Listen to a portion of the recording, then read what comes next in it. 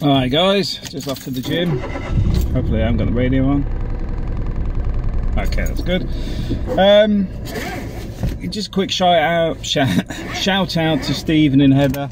And a big thanks for watching the channel. Gotta admit, I've got a bit of a tickly throat because I've just had a cold smoothie.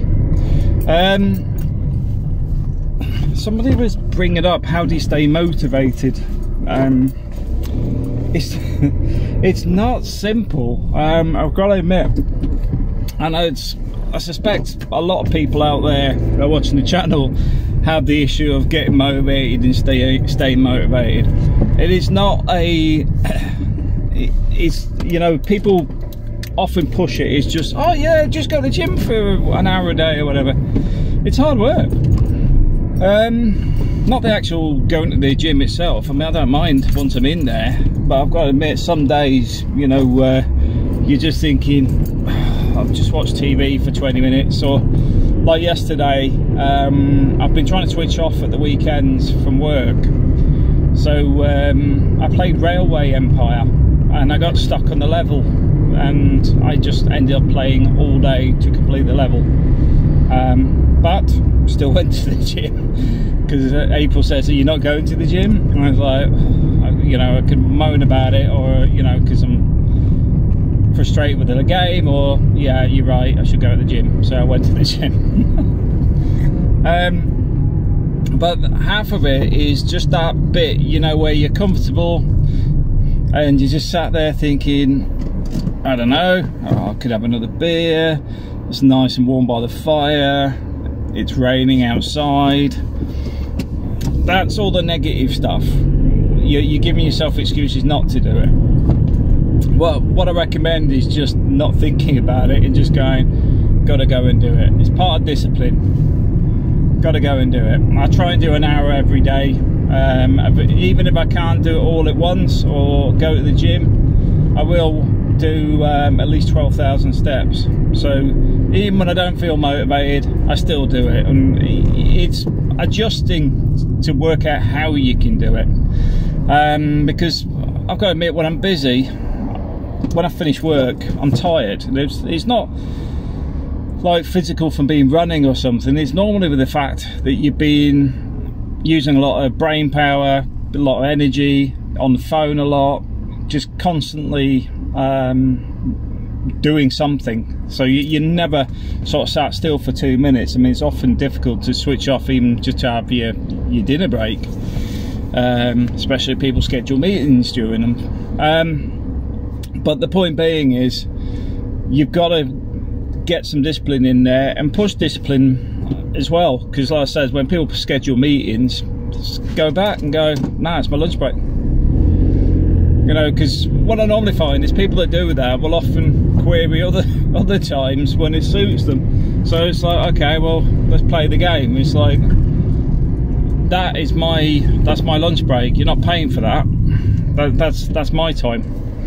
Same as, you know, when you're supposed to have your breaks every, I think it's 20 minutes every 2 hours or something, if you're being sat at a computer and all the, I mean, I'm not going down the HR route because it's a bit excessive, but I do get it as well, and I do it. I try and like move away from the screen if I've been sat there for a few hours, and go and have a walk. And that's why I sort of batch my phone calls together. And you think, well, what's the point of that? It says, well, I batch my phone calls, then I can go for a walk in the park for 30 minutes. Then I get my steps in, because I do all my chasing calls back to back. You know, when I'm looking for contractors, when are you coming in, what day are you booked in, have you got the parts, all that sort of stuff. I do it back to back. So you can find ways to make it work, but like I said, the bit where you're sitting comfortable, you know, after a long day, it's very hard to get motivated from that point. So like I said, the easiest way I think of it is like literally just got to go at the gym, don't even think about it. Like I said yesterday, even with myself, it was like, been stuck in this level, I thought I'd only be there like 2 hours, and it was just frustrating me because I couldn't work out what was going wrong, so I kept doing it different ways until I got it right. And I mean, I literally finished it this morning, hence I'm now going to the gym again. But I wasn't planning on being on that game for more than 2 hours. I set timers on Alexa as well, so she knows. She'll go, Matt, you know, time's up. And I still spent an extra hour today just to finish it. But on a double plus, I've got the gym today, and it's a smoothie day as well, which means no solid food for me today. How's the weight loss going? Well, like I said, I'm down about 8 kilos. I want to lose another 10, but the other problem I have with food is I love it. You know, I don't like sloppy joes type stuff. I like good food. So I've got to admit, where I am can often be a bit depressing because it's predominantly fast food and not good stuff. Unfortunately. So it is a bit limited, but it does mean, like at the weekends and stuff, I will look out for like Korean restaurants, or I think next weekend, well, hopefully get back to Spain next weekend. But I want to start heading up into Birmingham. Oh, there goes my phone. Yeah. Bought this hands-free kit from Goodman, not from Goodman's, it's Goodman's from B&M. As I expected, it's rubbish. I really can't stand all this cheap quality stuff anymore. I mean, you try and find a decent hands-free kit. I mean, I bought 4, and that's just for the UK, but I must have bought at least 10 in Spain. There's not one I would actually say is fit for purpose, and I don't mind spending money. It's just that it's hard to find decent hands-free kits. I don't get me wrong, I get, you know, a lot of places are going, you know, oh, you can't use hands-free anymore, oh, you can't do this. Fine, I get it, but it doesn't mean you have to create crap products. Anyway, back on what I was talking about. So I mean, motivations, there's certain things that you can do, like weighing in regular can help, but you've got to bear in mind, if you're trying to lose weight, you also got the other side of that, is once you hit a certain point, it doesn't drop off as fast. You know, you get stuck at sort of certain levels, and then it just sort of sits there, and then you know, it'll go down gradually. You know, you have a strong impact, and then go, oh yeah, I'm losing all this, and then it just starts to slow down a bit. So it can be a bit deflating. I mean, my personal view is just try and weigh in like once a week. I wouldn't recommend doing it every day or whatever, because your body doesn't adapt that fast. Just do it at the same time every week. But one of the things that is a motivator as well, I've looked at how some of the fast food and that's been made, and it's not the best. Yeah, I mean, I've cut down ridiculously on the takeaways and stuff. But the problem is what do you replace it with? I mean, you can't eat cereal every day, and smoothies are okay, but you know, you can't have them every day because your body does actually crave some decent food now and again. So I do have Korean and Japanese now and again, but I don't know. I'm gonna have to have a look around, see what decent restaurants are around with some healthy options. But it doesn't always have to be healthy. A lot of it is like everything in life. It's all about moderation. If you eat everything in moderation, you find that it works.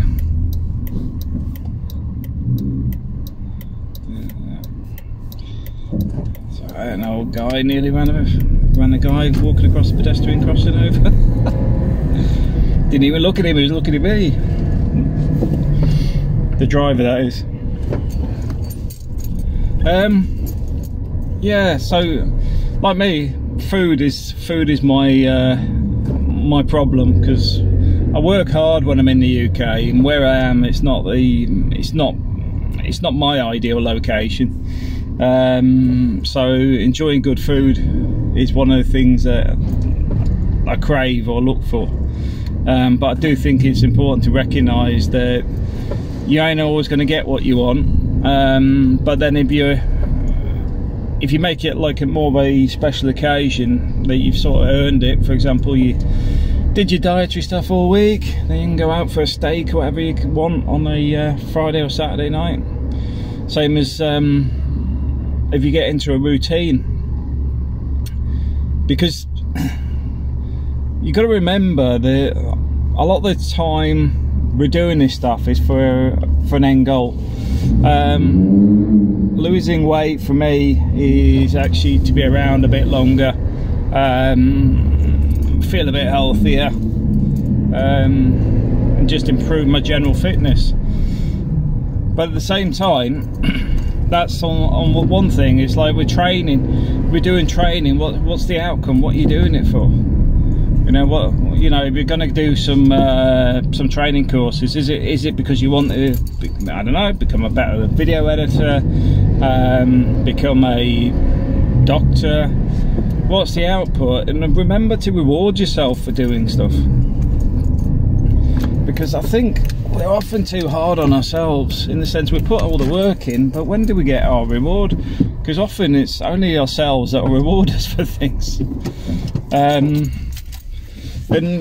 your hardest critic is always yourself. So for example, my weight loss stuff, I'm not too fussed on. When I have milestones work-wise or stuff, I'll often treat myself to something. It's where I bought the motorbike for the Philippines. On smaller stuff, I'd buy pens or sunglasses or something like that, because I think I've spent about £4,000 on sunglasses probably over the last 5 years. Because they're little milestones, you've done something, but they're also relevant. You know, if you look at my Ray-Bans, you got my Ray-Bans from when I was in Oman, and Ray-Bans when I was doing some call centre stuff in the Philippines. I've got another set of the Prada ones from Barcelona. They're milestones and sort of little memories of things that you did and places you've been. So it becomes like a photograph, almost, because you remember it's a moment where you think, oh, worked really hard for that, done this, got some, you know, go spend a bit of money on myself because I've earned it. And it doesn't always have to be excessive, but I do recommend spoil yourself now and again, because you only have one life, you're living it. You're not going to get a rerun, you're not going to get a second chance, you've only got one. So the key to it is actually just doing what you want to achieve and cracking on with it. And remember, it's always important to try and strive to be in a content environment. I wouldn't say happy environments is a difficult one. I can't be happy all the time. Not without the help of Prozac. No, this is a joke. No, but the thing is, I don't think it's healthy to be happy all the time. I think you've got to have some downs to recognise when you're up. In the same time, when you reflect on things, you remember, my God, what a hard time we were having there. But even in those hardships, you'll often find there's some very positive stuff that comes out of it, or memories. You know, it could be that the kitchen was flooded and the house was all destroyed, but then there's a comical moment that still occurred in there, where everyone's in stitches for 20 minutes because you know, somebody made a silly comment or something funny happened, and you remember that. With all the headache that went on, you'll just go, yeah, I remember it was flooded. But the bit that sticks with you is the bit when somebody fell over or something else, and you'll just, it will still make you laugh today. So the key to it is actually, you know, having these little bit of milestones for yourself and keep chipping away at it, because like I say, there's a thing to get motivated, because you can actually turn around and say, well, you know, if I work this weekend, I'm not wasting the money. I'm going to buy something for myself. You know, I've been wanting to buy a new phone, a new car, camera, whatever, and actually go out and get it. Have a reason to do it. When I was in Oman, I think it was an extra 4 or 5 weeks after I'd planned my cut-off, and I ended up staying longer. that was spending money for me. So I bought April a load of makeup and stuff. I bought myself a new motorbike, bought myself a new camera, and then when I went back to the Philippines, we went and seen Creed up in Manila. You know, we got VIP tickets. Because I said, look, you know, I've been working non-stop, working really hard. See what band's available, and let's just go and spend a load of money and enjoy ourselves. And you still remember them, you know, these moments, because they happen. They're something. They're memorable. I mean, it wasn't all great. Like I said, meeting Creed was quite good, but at the same time, we left the window open in the hotel, come back, and there was rats in the bloody room. So we had to change hotel rooms. Now, there's a negative and a positive in the same thing. But I remember meeting the band more than I do the issue with the rats. It is Manila, but the point being is,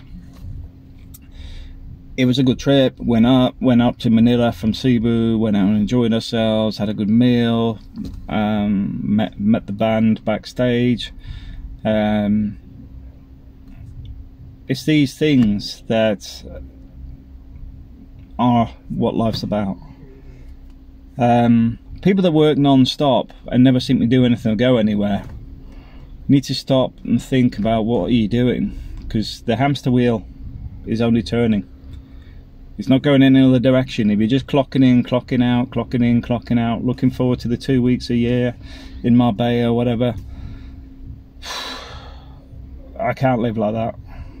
And like I says, I mean, sometimes I do feel a bit envious that some people can, but for me, it's like the house is the focus at the minute, and I want to pay that off as quick as possible, because everything is becoming around that, and I don't like to be focused on just that area. But that doesn't mean you have to take it as a negative.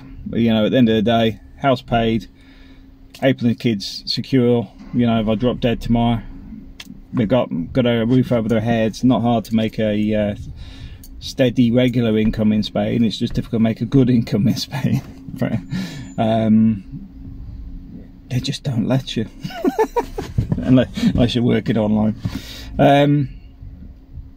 But the point is, once that's gone, it opens up a lot more avenues, like for example going part-time, going self-employed, running my own company, getting away from being locked into an environment. Doesn't always mean it's wrong anyway. If you know, like I said, some people can do it, you know, but I couldn't look forward to 2 weeks a year as my holiday, or the only moments of that you see as real value. Don't get me wrong, there will be times where they get time with the family, times with you know, watching football or stuff like that, but I'm not into that. Yeah, don't get me wrong, I'll happily watch basketball, but I'd rather be playing basketball with my kids, or taking the family to go and see the Lakers or another team as a big sort of event, than doing something that's not as memorable. But anyway, yeah, back to motivation. With the gym and stuff, it's always good to have somebody you can partner with as well. And I don't know if there's ways to do it online, you know, where you sort of motivate each other to go at the gym even if you're miles apart. I'm sure there'll be apps out there for that. That might be something to look at. But I do think it's important to have goals and have something to push forward to. Like I says, for me, I can't be the person who just clocks in and clocks off, just goes through go to the pub on the Friday, pub quiz on the Sunday, football on Saturday. I just couldn't do it. It's just not me. And like I say, I'm not criticising people that can do it. Like, for me, I just can't. But it's important to have goals and something to do, something to work towards. And like I said, milestones, very useful in the sense of treat yourself, you know, have a spa day even. I mean, it's not a thing for me, but I know for a lot of women out there, they like spas. I mean, myself, I've never been to one. I've been in a lot of hotels with spas, and I've been in spas, but I'm normally there working, so I never actually. I mean, the most recent one was where was I? Was it? There's a big spa and hotel out in the countryside. I can't remember the name of the place. Oh, Crew. I think it's called Crew House or something. Beautiful place, but worked. Didn't use a spa at all. And that gets back to another important thing, is to make time for yourselves. Hence, gym today. Delayed half my day thanks to playing games. But this is the thing, I've realised I haven't been doing recreational stuff enough lately, because I got too business focused. I also had a lot of problems in the last company that I just needed to change direction. But like now, I'm gearing up for my next trip back to Spain. I'm looking at what we can do while I'm in Spain. I'm going to take some holiday, something, maybe go deep sea fishing, go-karting, cycling, maybe even hire a yacht or something out of Torrevieja. Do some holiday stuff for the family, because I normally sacrifice a lot of holiday stuff, and then we have bigger holidays, but I need to start reining that in a bit, because especially with the whole COVID situation and other issues like the lovely Brexit, it does make travelling around Europe a little bit more complicated. But doesn't mean you can't find stuff to enjoy that's a little bit different. But anyway, keep motivated. And the other things, you will find a lot of motivational stuff on YouTube. There's a lot of good content out there. But also recognise it's not always good to be permanently positive. Because it's good to get motivated and it's good to head towards something, but I do find some of the stuff's a bit excessive, because you also have to be realistic, and you also have to yeah, it's about balance. Anyway guys, cars get very hot, which is bizarre for the UK, but anyway guys, have a great weekend. Thanks for watching.